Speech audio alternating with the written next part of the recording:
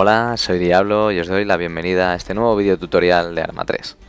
Hoy aprenderemos a triangular en el mapa con una brújula y con esto poder saber cuál es nuestra posición, si nos hemos perdido, si estamos trazando una ruta o, por ejemplo, saber a qué distancia se encuentra un punto de nosotros y demás. Muy bien, estamos muy acostumbrados a jugar con elementos que nos facilitan estas tareas, bien sean GPS, micro de AGR y demás. Y esta es otra técnica para, en el caso de no tener estos aparatos o estar en una época en la que ni siquiera existieran, como por ejemplo jugar una partida ambientada en Segunda Guerra Mundial o en Vietnam, que nos sacará de apuros y la verdad que hará que nuestra orientación sea mucho mejor en el juego. Muy bien, lo primero, como estáis viendo, es que he buscado un punto donde tengo bastante visibilidad sobre la zona, ya que lo más importante es tener puntos de referencia que se puedan localizar luego o ubicar en el mapa, es decir, han de ser puntos o referencias que luego salgan en el mapa, no nos vale un camión. Ya estando aquí a priori ya tengo a la vista un par de cotas altas o montañas, e inclusive tengo también unas ruinas de castillos y allí creo que, a ver si podéis ver ahí al fondo, hay una antena. Muy bien, pues lo dicho, tenemos cosas que se ubican en el mapa, o bien accidentes geográficos o bien algún tipo de edificio que sí que aparezca en el mismo. Vamos a coger nuestra libreta, como siempre, es importantísimo tener un papel y un boli y vamos a empezar a tomar nota. Lo primero es tener claro que en el inventario debemos llevar una serie de herramientas y estas son, claro está, el mapa, una brújula lensática, la brújula que viene normal y corriente, y una brújula cartográfica o herramientas de mapa. Este ítem lo introduce el addon @ACE3 o ACE3, que mete toda esa gran cantidad de elementos de simulación que tanto nos gustan. Muy bien, pues dicho esto, vamos a empezar a tomar nuestros datos en nuestra libreta. En primer lugar vamos a designar al menos dos posiciones reconocibles, aunque lo suyo es hacerlo con tres, lo más preciso. Una podría ser ese castillo que tenemos allí, ¿vale? Vamos a ponerle posición alfa, por ejemplo, de nombre alfa. Voy a hacer un pequeño dibujito de que es una torre, como os veáis vosotros, y vamos a ver el rumbo en el cual se encuentra, para lo que pulsaremos la tecla K, con la que sacaremos la brújula, o doble K para sacarla y dejarla fija, ¿vale? Si pulsamos K y la mantenemos se queda, si soltamos se va, doble K y la mantendremos, eso es más cómodo. Y apuntando con toda la precisión que podamos al centro del objetivo, veremos con esta brújula, con lo que es el pelo del azimut o el alza o el alambre, que se encuentra a unos 345 grados 345 November norte, ¿vale? 345 grados 345 November, me lo apunto, ¿vale? Vamos a tomar datos del segundo castillo, por ejemplo, que es más grande, más reconocible, porque cuanto más nos alejemos puede haber más lugar a errores. Podría haber otra antena de radio justo detrás del castillo y no verla yo desde aquí buscando en el mapa, no tenerlo claro y liarme. Así que el castillo está más cerca y es más reconocible. Ahí tenemos el castillo y se encuentra en rumbo un poquito más de 6.0, entre 6.2, 6.3, por ahí anda la cosa. Voy a poner 63 grados al punto bravo, que es el segundo castillo. 63 grados. Bueno, nos he explicado la brújula, consta de varias zonas, como os he dicho, el pelo azimut, que es el alza o la mira, tiene una lupita ahí atrás, y lo que es muy importante es el limbo o el círculo que está en donde aparecen los números, es un limbo graduado. Los números que nos interesan son los de adentro, los de afuera son milésimas, los de adentro grados, ¿vale? Para el rumbo magnético, ¿vale? Y vemos que este era 63 grados aproximadamente, 63 eco. Vale, muy bien. Una vez esto voy a tomar el del tercer punto por si acaso, para si nos hiciera falta, si no nos quedara claro, aunque lo he dicho, voy a intentar que con dos baste. Ahí lo tenemos, vendrá a ser aproximadamente 40, 56, 58, 50 y pico, 57, Charlie, una antena 57. ¿Vale? Cuanto más lejos, pues menos preciso es esto. ¿Vale? Eco. November eco. Muy bien. Una vez hecho esto, pasamos a nuestro mapa. ¿Vale? Y vamos a interactuar con lo que es la regla, la brújula cartográfica. Para interactuar con la misma habrá que sacarla. Pulsaremos el botón de interacción de acciones propias de @ACE o @AC y iremos a herramientas de mapa y después a mostrar herramientas de mapa normal. Las otras son demasiado pequeñas para mi gusto y para este menester, así que sacaremos las normales. No veremos nada, pero si sacamos el zoom veremos que aparecen siempre, dependiendo de lo grande que es el mapa, en la parte de abajo del mismo.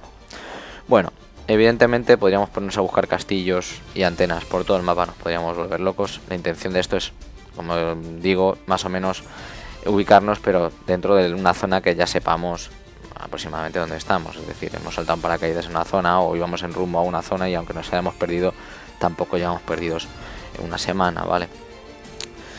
Muy bien, vamos a colocar lo que es la regla de esta brújula cartográfica apuntando hacia el rumbo que hemos tomado en objetivo alfa, el primer castillo, que era 345 grados norte. Si os dais cuenta, tiene un limbo también, tiene una flecha orientadora. Vale, vamos a colocarla en ese rumbo. ¿Cómo lo hacemos? Clic en control izquierdo y clic izquierdo de ratón sobre la brújula y nos permitirá, una vez lo soltemos, girarla. Eso que sale de la live, de un addon que estoy utilizando para luego una cosita que quiero hacer, pedir un helicóptero, y la verdad que entra en conflicto la tecla. Justo tiene asignado el control, debería cambiarla. Muy bien, como veis, se puede girar hacia donde queramos. Tenemos que hacer que la flecha roja coincida con 3, 4, 5. Veis por dentro 300, 320, 340. Este sería 345. Siempre las rayitas van de 5 grados en 5 grados, ¿vale? Cuanto más precisos seamos, mejor. Y buscamos castillos. Si os dais cuenta, aquí hay uno, aquí hay otro, aquí hay otro. Teníamos en visual 2 castillos y una antena de radio. Y la antena de comunicaciones quedaba a la izquierda de un castillo que estaba lejos. ¿Ves? Aquí tenemos otra antena y aquí un castillo. Este estaba demasiado cerca de este, no me cuadra más esta otra. Vale, pues vamos a tener en cuenta que entonces lo más posible es que el primer castillo sea este castillo, el castillo del Diablo. Vamos a ver, un castillo, otro castillo, antena, yo creo que sí. Vamos a colocar la flecha mirando hacia allá, vale, y vamos a hacer como si dibujáramos con un boli, como si pasáramos el boli por el castillo. Voy a tratar de coger todo el centro del castillo. Esto tampoco es preciso, pero bueno. Vamos a seleccionar un color de aquí y vamos a pintar como si fuera por la línea de aquí. ¿Cómo se hace esto?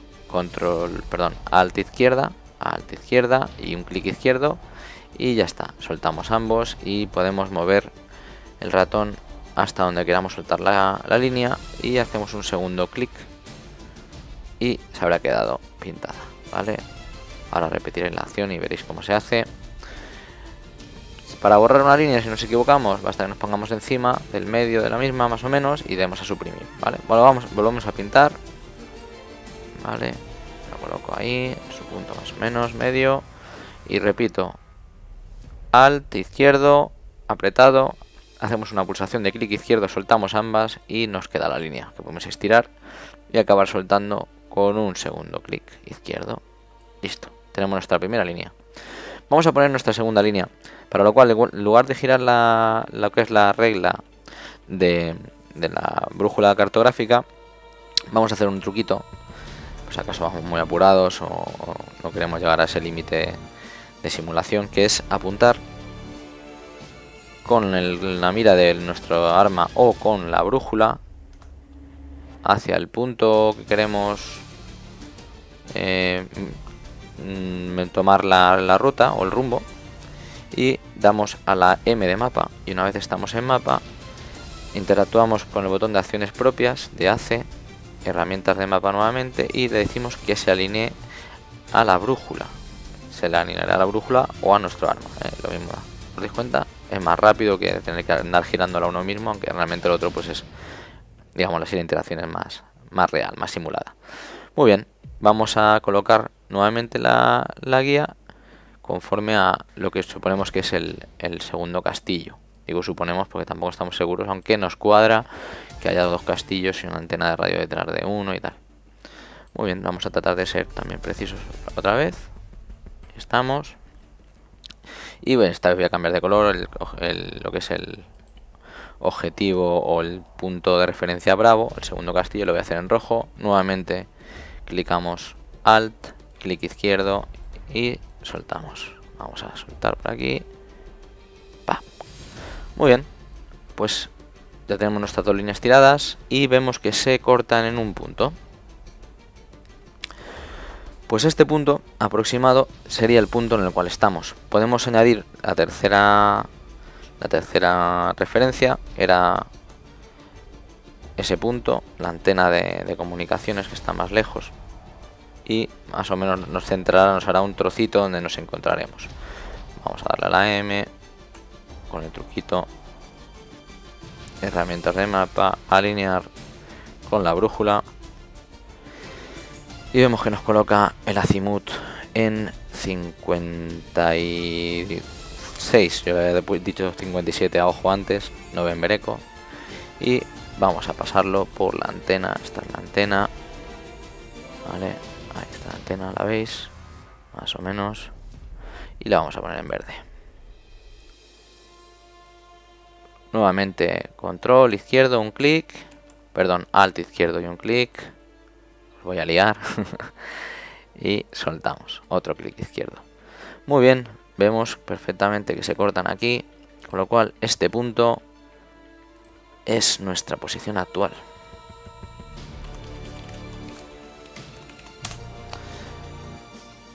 Bastante precisa, si os dais cuenta, muy precisa.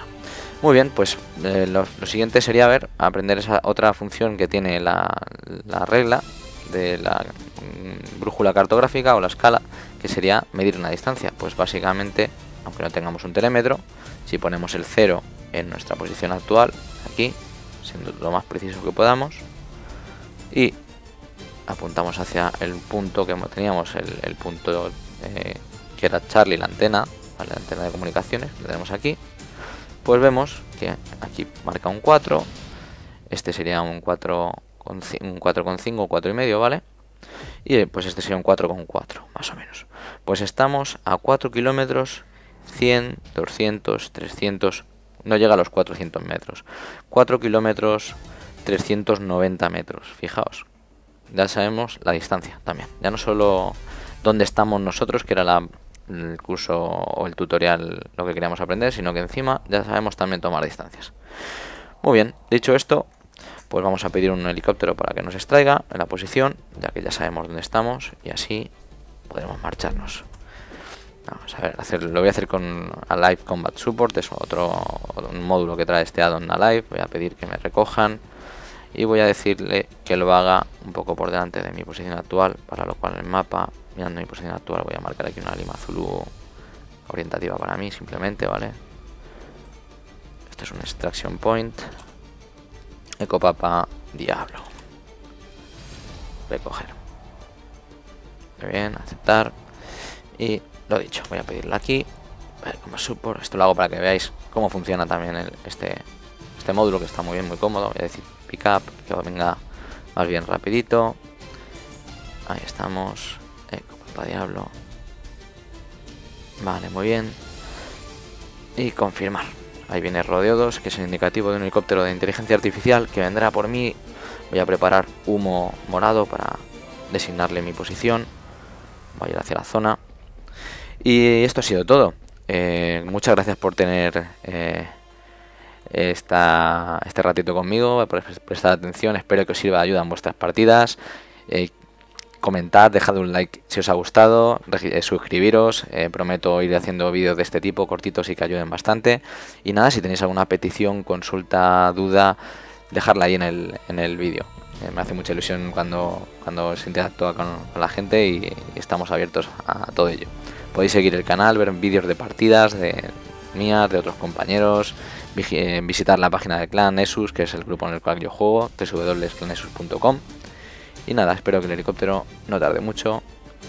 Ahí ya lo tengo, lo estoy escuchando. Ahí lo tengo. Voy a tirar humo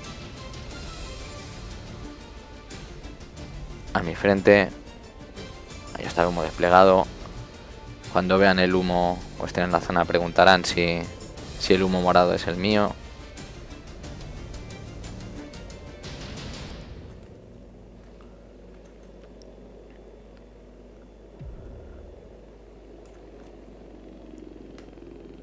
Ahí lo están preguntando. Voy a decirles que sí. Vale, Combat Support. Confirmo que el humo es el que toca. A ver, entro antes de tiempo. Confirmando.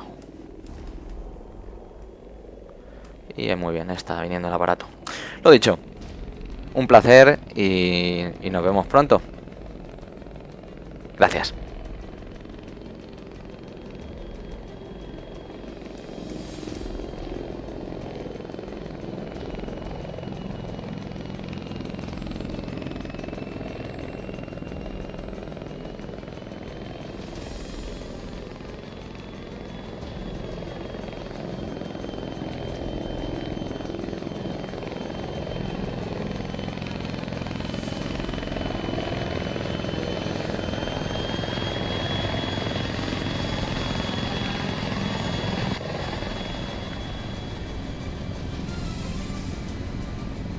Vámonos, piloto. Romeo Tango Bravo.